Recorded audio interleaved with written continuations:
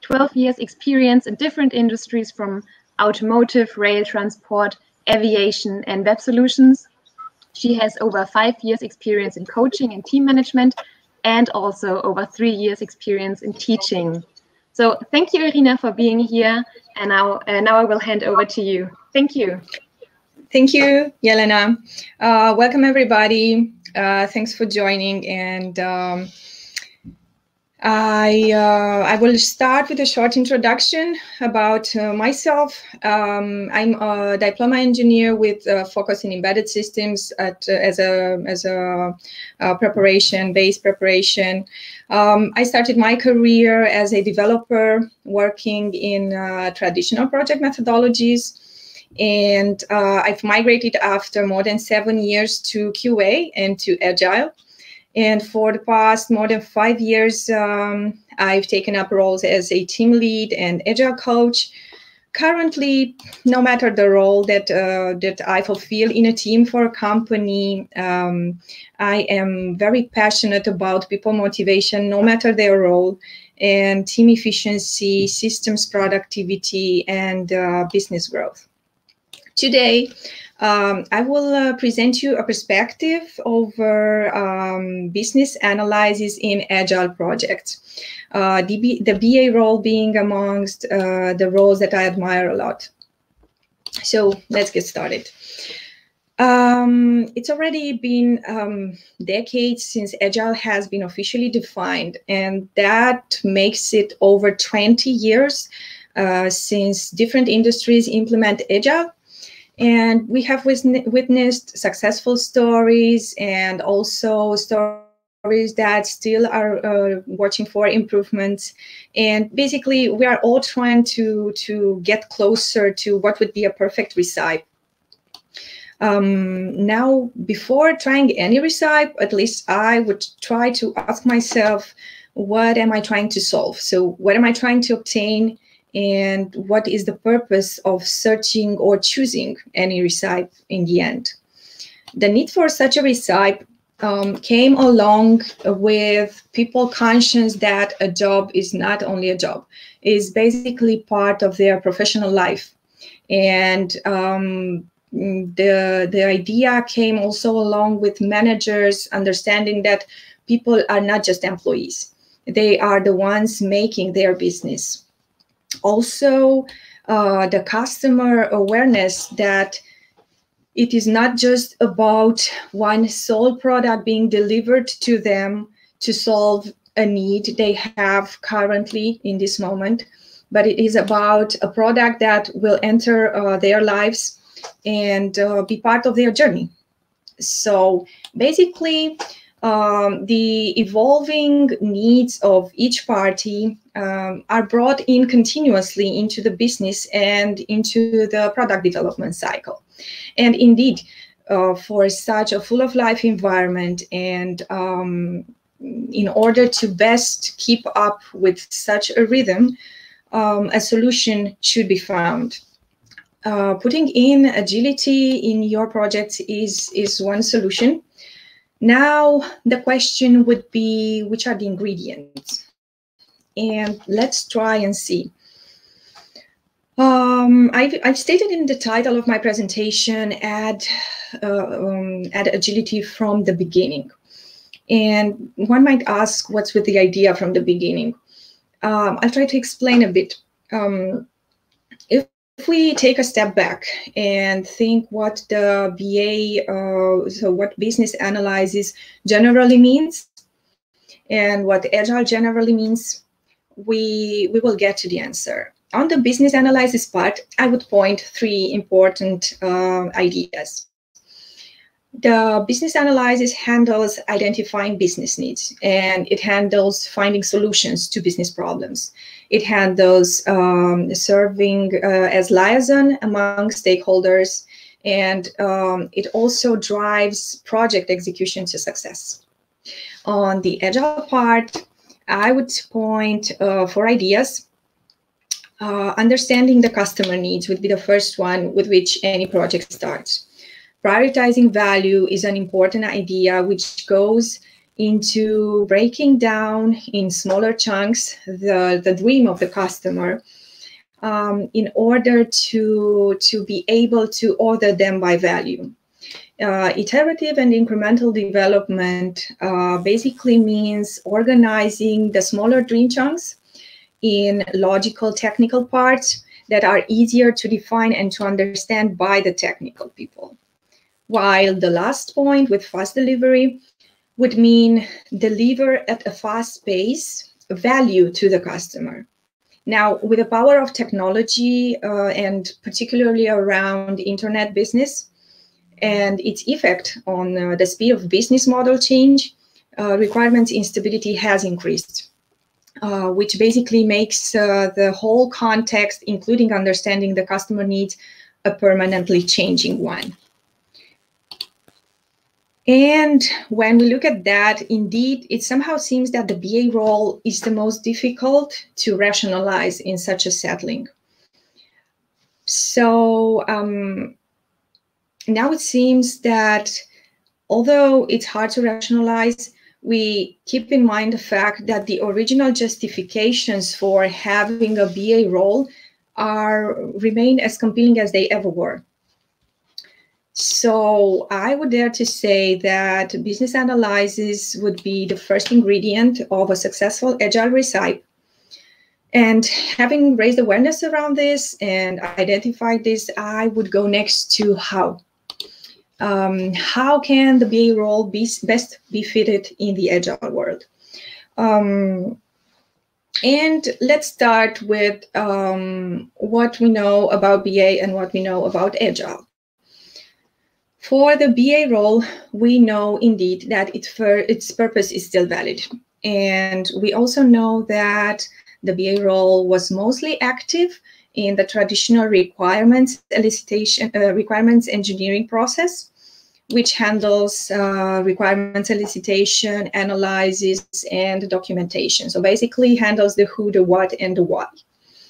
On the other hand, the agile context comes with new principles and a new way of organizing the projects during the life cycle, thus defining a new how and when.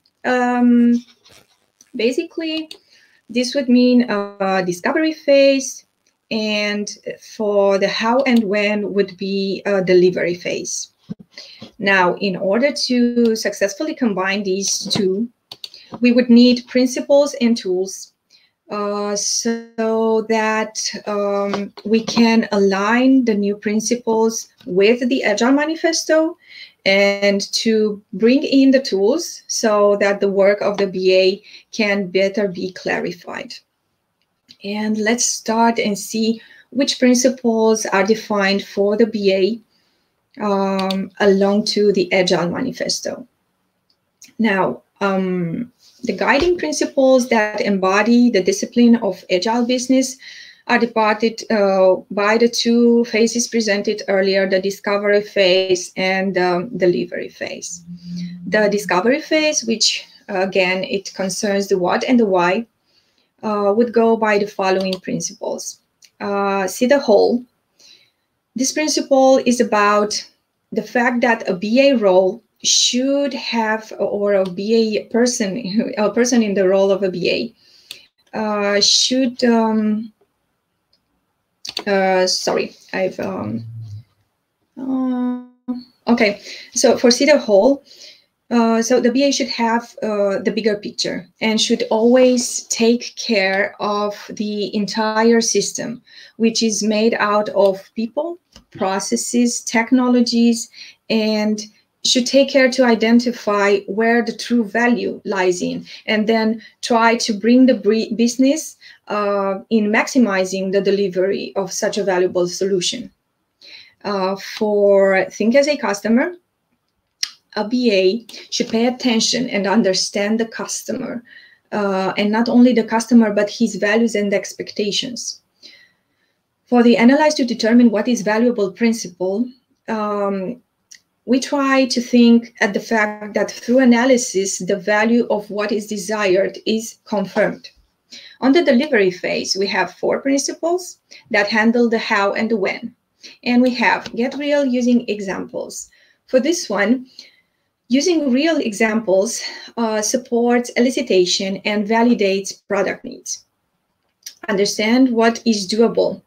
On this principle relates to the fact that technology stakeholders can always provide recommendations when they feel empowered, and they mostly feel empowered by the analyzed customer needs. Stimulate collaboration and continuous improvement. In order to have a great team that produces products, that develops products, efficient and effective collaboration have to be in place, as well as trust and the safety feel. These are crucial for a healthy team. Avoid waste. This principle goes around the idea that anything wasteful should be avoided at any level of the business. Having the principle stated, we can try now and see how the Agile tools can better map. And when I say map, it's not in the idea of making them mandatory, but it's in the idea of having a suggestion of which tools can be better used, how a BA can use the tools and the result given by the tools in order to have its job done and to have a great product and to have a great business ahead. So for see the whole principle, we can use business capability analysis, personas, and value stream mapping. For the think as a customer principle, the tools that can be used are user stories, story decomposition, story elaboration, story mapping, and storyboarding. For the last principle in the discovery phase, analyze to determine what is valuable, the tools would be backlog management, business value definition, Kano analysis, Moscow technique, and purpose alignment modeling. Going to the next 4 principles for the delivery phase, we will have for get really using examples, the behavior-driven development. For understanding what is doable, the tools would be relative estimation, planning workshops, real options, and for stimulate collaboration and continuous improvement, we will have retrospectives and collaborative games. While for avoiding waste, we can look into lightweight documentation tools. Now, having this mapped, I would look into some examples so that we can really see the benefit of them. And we will go to examples not before I would mention here 2 ideas that really complete the set of rules of the BA game in an Agile settlement. First one, on an Agile project, business analysts will work to produce only the required amount of information and documentation needed for the given stage of development. This just-in-time and just-enough philosophy is a matter of agreement in the team. Agreement depending on the planning at different stages of the project. And the second would be the fact that there is no expectation that the requirements will be complete or stable in any Agile context. Okay, having this said, we can indeed dive into examples. I've tried to pick up 1 example per each principle, because otherwise there are too many to have them comprised in the next quarter of an hour.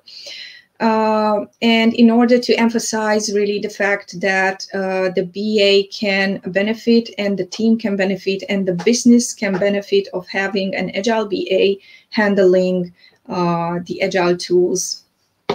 And we will go with personas, with storyboarding, with the Moscow technique, the behavior-driven development, estimations and the Fibonacci number, collaborative games, and identifying sources of waste.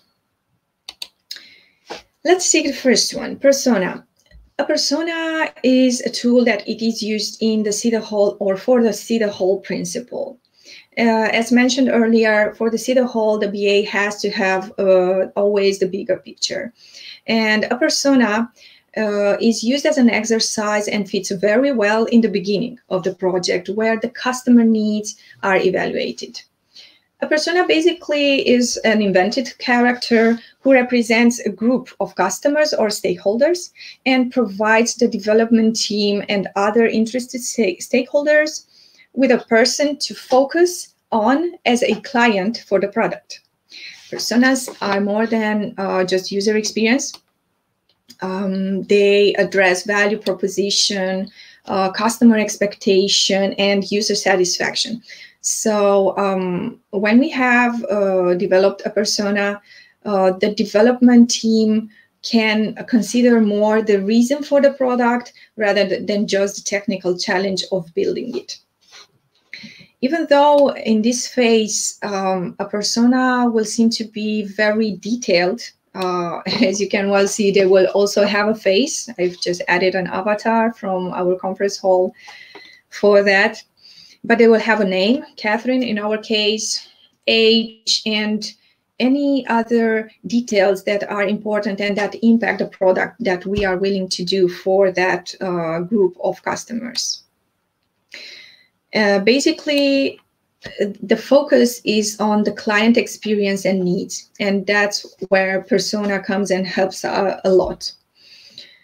We see for Catherine, for example, that she has different goals to distribute the personal effort for effectively across assignments, to account for time spent on assignments, looks for personalization of data presentation and standard tool set, and other lots of details which can also lead the analyst and the development team in finding best requirements for the product.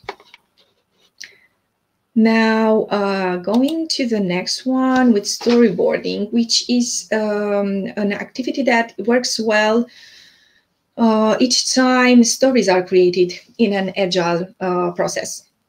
Storyboarding is a visual technique, and it's scenario-based. So actually, it's a visual scenario modeling technique, and it's used to explore user interaction with the software product. Maybe based on a persona, which is our case here, and it can span over multiple user stories. And I've picked 2 user stories starting from Catherine persona, so that a scenario can be presented afterwards that will cover both user stories. And for user stories, for example, going back, Catherine had her goal to be able to distribute personal effort effectively across assignments. For that, let's say she decides to take a course on a time management coursing platform. And for that platform to be created, we have 2 user stories. As a customer, Catherine wants to select a course from the course schedule so that she can attend training where and when it's most convenient. And the second one, as a client booking a course, she would like to choose how to pay so that she can control her expenditure. The scenario, or an example of scenario, can be Catherine visits the platform, sees the course. She looks at the schedule, selects the location and the dates, and then she decides to pay with her debit card. The visual representation, the storyboard of such a scenario would then look like this. It is not intended to be a user interface design, but it provides a visual experience that will help the stakeholders see if anything lacks in the process. And as mentioned there, we were talking about looking at the page. Then Catherine will start to select her course that suits her and tries to pay. Now, what we can see here, and what revealed this storyboard, is the fact that cash payment maybe at the arrival is not present there. it depends on what the customer needs are. Good. Now, this was a storyboarding, and this kind of exercise brings a lot of light into the user behavior, and it really helps the BA to see things that maybe were not yet discussed with the customer and can be discussed after such an exercise. Going next to the Moscow technique, which is using the analyze to determine what is valuable. Now, the Moscow technique is used to prioritize product feature. It's an acronym from must, should, could, want. And basically, it is used to prioritize the user stories in order to find the best set of user stories that will be implemented given a certain set of constraints. The words that are used, must, should, could, want, they are very specific because they encourage the business and the developers to address the issue that, in all likelihood, every wish cannot be fulfilled at once. And then the discussion can try to balance between what is desirable to deliver and what is practically possible to deliver. So thinking that we have created iterations and we have defined them and we have basically at least the time constraint and having the user stories presented here, the user stories have to be mapped to one of the words. And going one by one, the user story 3, as a site visitor, I want to view the course would be a must, definitely. As a customer, I want to be able to book one or more places would be a should, because thinking of the fact that it is a solution maybe for an MVP not to include this or to include it maybe in a later iteration, and thinking that this step could be made over the telephone or over email. In the could part, we can have the user story 5 with someone who has attended training courses, would like to access a history of the courses. And then the last user story regards the fact that an option to have the course topic listed to help remembering the topics would be a want at least for an MVP, let's say. Now, this kind of exercise, again, supports a lot prioritization. And it is very useful for a business analyst to know what the customer would prioritize and how the development team and the other stakeholders would prioritize, and to have a common agreement over this. The next tool would be the behavior-driven development. This activity is very, very useful each time requirements are clarified. Behavior-driven development is based on specifying product requirements by giving examples from the user's perspective. So for this, a user story will have to be adapted to a certain rule. So any user story should fit this kind of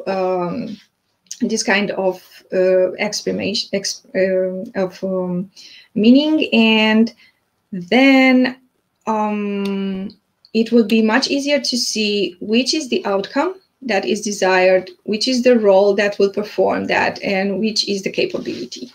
So we will have the following user story. As a registered user who is considering taking a course, I want to see the options from previous users to help me decide if it's worth it. Putting it into the rule that is stated here, it would then look like, in order to decide if a course is worth taking, which this would be the outcome, as a registered user, this being the role, I want to see reviews by previous users that have taken the course. This kind of settlement for a user story helps defining the why, the who, and the what.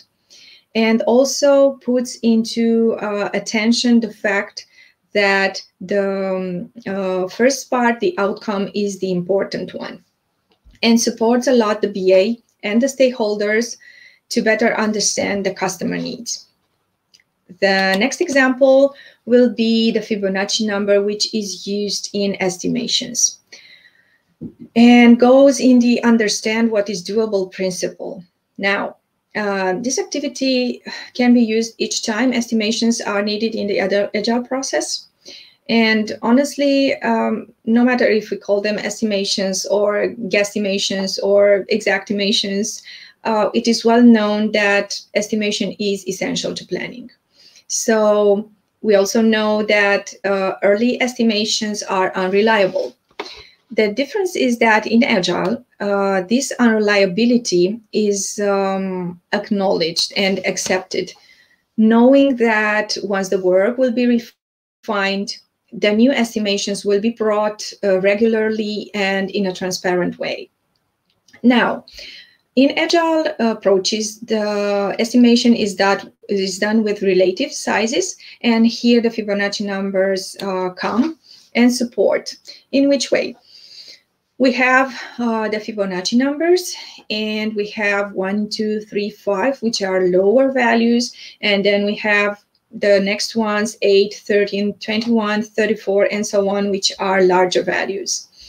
Now, in order to try to estimate, the developers will only be allowed to pick between these numbers. And there are a lot of benefits around this. Benefits as less time to think at the value you should pick. Another well-known benefit is the fact that you are not able to choose using the decimal point and start discussions whether it is 3.5 or 3.8 or something between them. And also, there's less to argue about the differences, because once you go into the first group of smaller numbers, the differences are not very big, but you get the chance to confirm why did you pick a smaller or a bigger number, while going into the second group of numbers, which are much higher, you basically define as that user story as not doable. And then this exercise really supports the BA in understanding what is doable and what is not, offering transparency to all stakeholders and to the customer. Now, another exercise would be collaborative games, which is used in stimulating collaboration and continuous improvement. These activities are welcomed as often as possible during the Agile process, starting from the idea that the whole is greater than the sum of its parts. And we know that in Agile it's most important to have highly effective and collaborative teams. Also, Einstein mentioned we don't stop playing because we get old, but we get old because we stop playing. So indeed, highly effective teams happen and start, and collaboration best starts in a playful environment. And I brought here as example an easy to play game. It's called Ballpoints, and it can be played with a ball and having the whole team together. But if the team doesn't have a ball, you don't have to worry. You can make a ball out of a sheet of paper. You just make it as a ball and you play the game, which goes like this. You have 1 minute, or actually the team has 1 minute, and the ball has to be passed to all the team members until it reaches the first one. And every time a round of the whole team ends, the team gets 1 point. And the idea is how many points you can most get in 1 minute. So it's a nice game, and there are a lot of games that can be used in a team in order to start collaboration and to have this environment that would open people to be collaborative. For the last principle, avoiding waste, I picked up identifying sources of waste because it's at the basis of the principle. You cannot reduce waste unless you know what it is and unless you identify it. This, I have to mention, this should be an ongoing activity during the Agile process. And now, in order to identify waste, we should define it. So any activity that the customer would not expect to pay for in the product price should be considered wasteful. Waste increases costs and reduces profit. So every time we see, or a BA can see, the reducing of the profit and increasing of costs, that would mean we have their waste. We have to identify it, and as well as can be, to reduce it or take it out.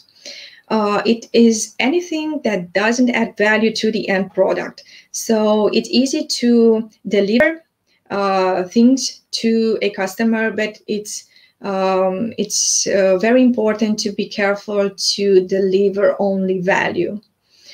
Anything that's not value, it's waste. And the last point that's used for identifying sources of waste would be working software over comprehensive documentation. And here we get to the point that lightweight documentation is at the basis of avoiding waste.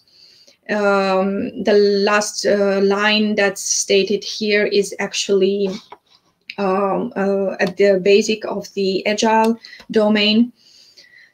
And in this activity, the BA must be present, being the one that best understands the customer view and the business view.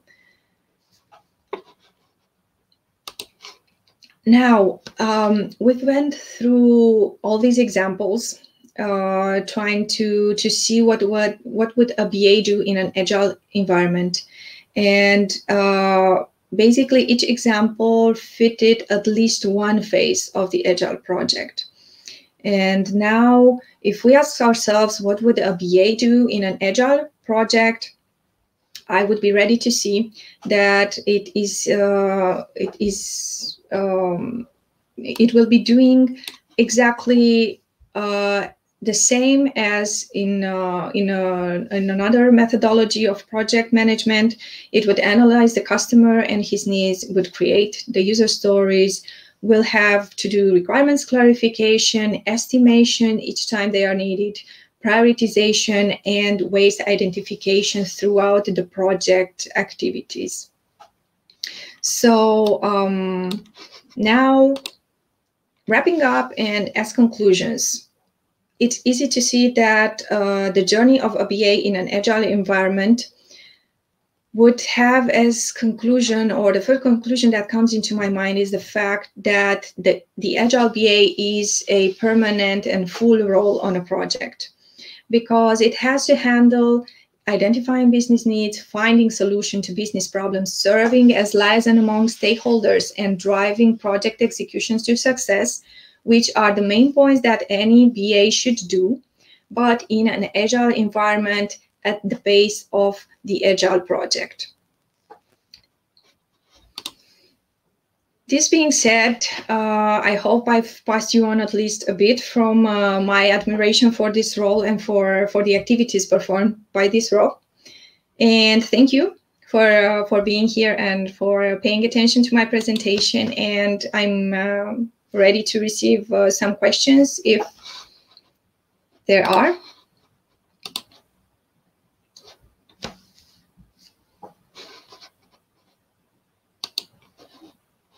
Thank you very much for this presentation. So far, we did not receive comments, but I think maybe they will come in some minutes or some time. I know that you will be available in the virtual Congress Hall. So yes, sure. If you want to meet Irina, you can go to the virtual Congress Hall. The link will be also shared in the comments. So click on the comment and you enter the virtual Congress Hall directly, and you can meet Irina there in the lobby. So yes, thank you very much for being here and being part of the A4Q World Congress. And now I wish you, now we receive a question. I'm going to show it. Thank you for the question. Yeah. Should I read it? Yes, you can read or answer. Okay. So the question is, you said the BA prioritizes. Isn't that a task of the product owner? Honestly, I was eager for such a question. Indeed, in the Agile world, we have the product owner defined. And when we think at the Agile BA role and the product role and the product owner role, we actually see that there might be activities that could be made by both. And here I have to say that it really depends on the industry and on the company, because each company has its roles defined, which work best for their settlement and for their industry. There are companies that require, for example, product owners who are more technical, and companies that require product owners that are more into the business area. And then basically each company has to define the roles in such a way that everybody knows what they have to do.